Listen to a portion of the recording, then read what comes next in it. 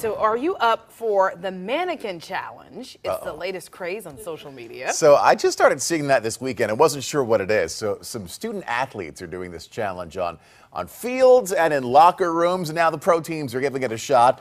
This is the Dallas Cowboys, near frozen on a flight, nobody moving a muscle. Yeah, that's Tony Romo stuffed in the overhead bin. Something tells me he doesn't count as a carry-on. Oh, all right. The Buffalo Bills also gave it a try. The team didn't even wait to play their game against the Seahawks to answer the challenge. They posted a video from their flight to Seattle. It's funny, too, because the San Francisco 49ers, their defense did that on the field yesterday against the Saints. Oh. I think it's a cool, fun challenge. I think we can give it a go. You guys ready? Ready? Yeah. Ready? And We'll see if we can hold this till 7 o'clock when you make the switch to WGNT.